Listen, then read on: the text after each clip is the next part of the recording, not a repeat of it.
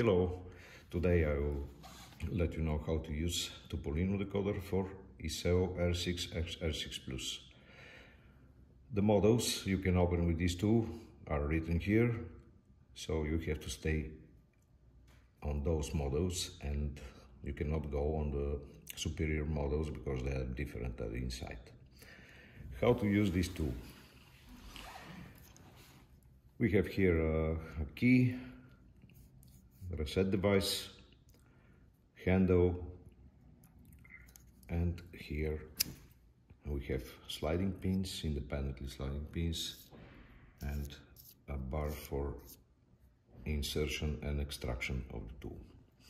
The first thing you have to do is to reset your pins.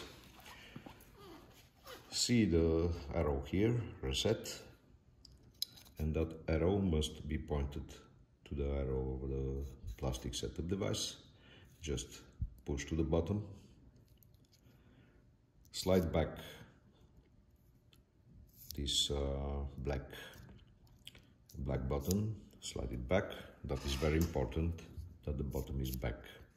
And then you have to inject this key in every hole on the setup device. Just insert and push. The point of the key will push your pins in the start position. Now the tool is ready, but let's see this scenario. If we by mistake reverse the tool and we try to reset it when the tool is reversed, there is no pins, and we're not gonna break the tool, but we didn't push any pin in that position because they are on the other side. So this mistake only affects to the pin reset. You cannot destroy the tool in that way. Second step is to be sure that the lock you have in front of you is a model R6 or R6 Plus.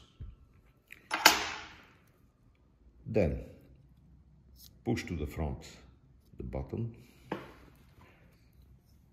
orientate the tool correctly. In the case you work with Iseo, the bottom should be down when the lock is mounted normally on the door. Keep the bottom with the finger, insert the tool all the way in, slide the bottom back.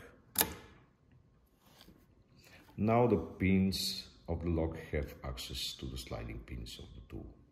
And then you have to make a rotation to the left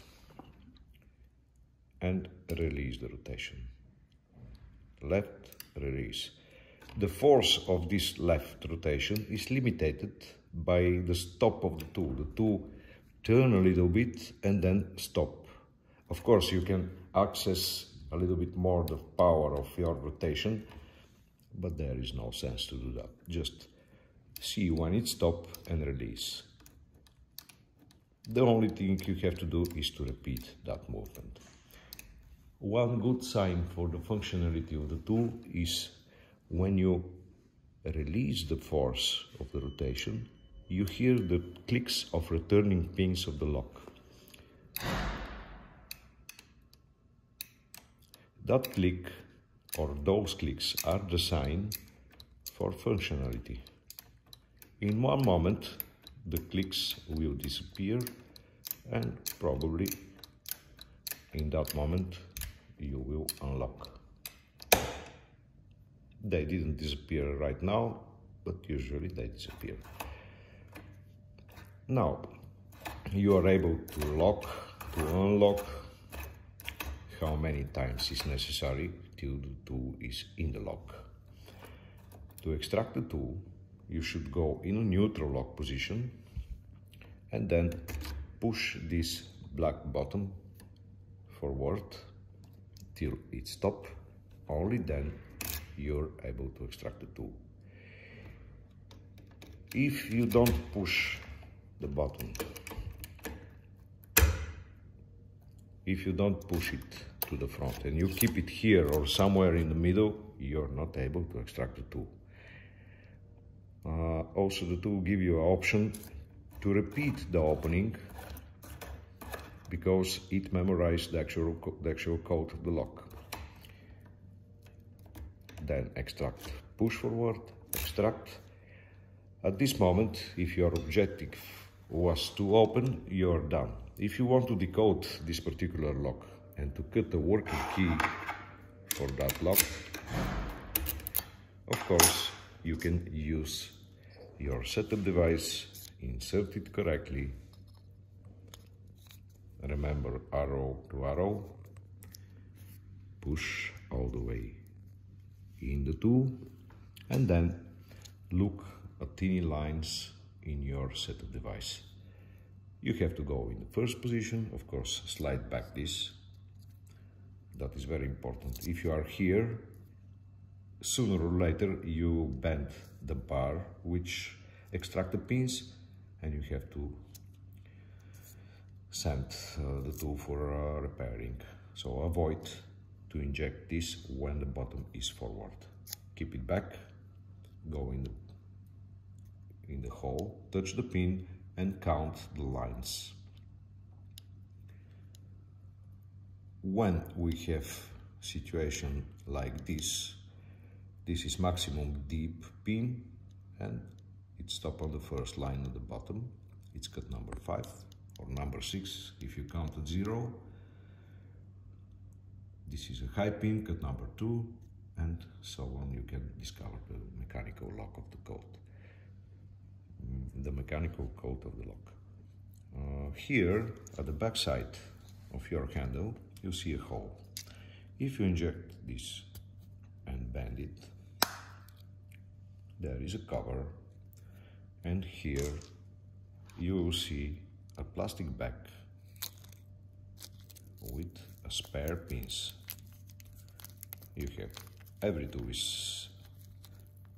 will be sold with spare pins. They're pretty small, and in one additional video we can show you how to change the pins, those particular pins, how to change them, very easy and fast.